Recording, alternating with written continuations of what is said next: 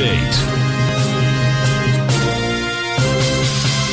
Welcome, folks. We had the Dow Industrials finish up 618. NASDAQ was up 180. S&P's up 74. Markets finished at the highs of the day, folks. You had the gold contract trade up $9.50 at $18.57. Silver up 9 cents, $21.70 an ounce. Light sweet crude flat, $110.36 a barrel on notes and bonds. The 10-year note down 18 ticks, trading 119.17.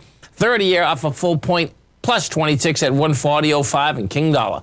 King Dollar down 862 ticks at...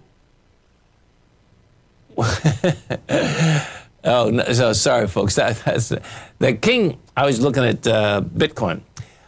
King Dollar. King Dollar's down 1,028 ticks at 102, 122. Euro at 106. Yen 127. British pound 125 to 1 US dollar. We get over and take a look at the S&P. What you have out here is that you have a higher price. Price did hell. You're going to get a little bounce out here. You have the contraction of volume. Bottom line, coming into Memorial Day, I suspect what you're going to get out here, you're going to get a bounce, you're going to get light volume, and this is building cause for the next leg lower. What we did have in the S&P, the SPYs, they confirmed ABC structure down. You're trading 397.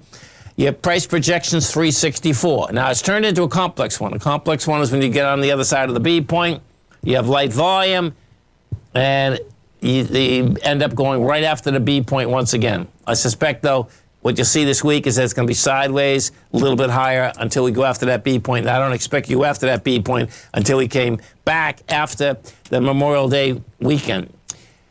NDX 100, same setup. You had the contraction of volume, but it closed at its highs. This NDX closed at its high tick, actually, 293.48. Well, 87 was the highest tick, but it closed at its highs. This, ICE is set up on the Qs at something like about 312. So we had with the Qs took out the B point, did not have the volume for confirmed ABC structure down. Gold contract needs more volume. Gold's holding price. We need more volume, though. You're up $10, trading at 18.58, and this is all going to be about the good old U.S. dollar. U.S. dollar, folks, came down hard after going to the top of the consolidation, and we'll see how this sets up. But guess what? This is set up to, make its way down to the 89 area. It will take, take a year, 2 years, whatever it takes.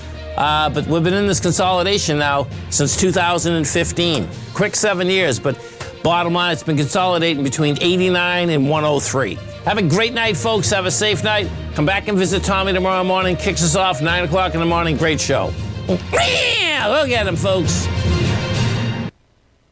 Sharp